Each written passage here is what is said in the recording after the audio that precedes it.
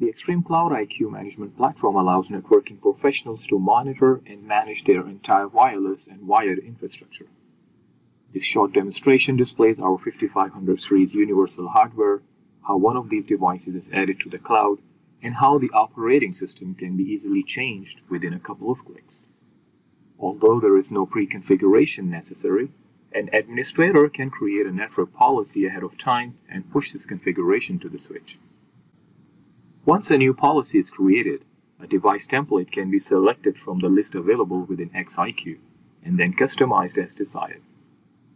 This policy will then be used to push a base configuration down to the switch once it registers to the cloud. The template within this policy can be used to configure VLANs, assign them to the ports, create trunk ports, configure a spanning tree, as well as create more complex configurations using the supplemental CLI. There are two methods for onboarding devices within XIQ.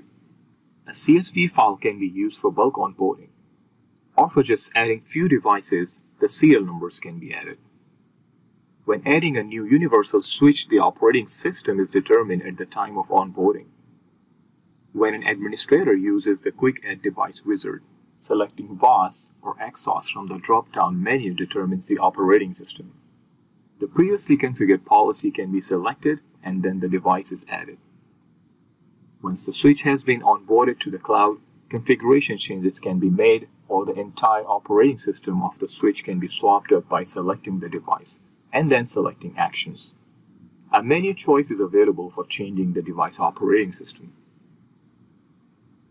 Note that the existing configuration will be deleted from the switch, and the switch will be rebooted. This process will take several minutes to complete, but once done, the device will once again register in the cloud and be available for configuration using its new operating system.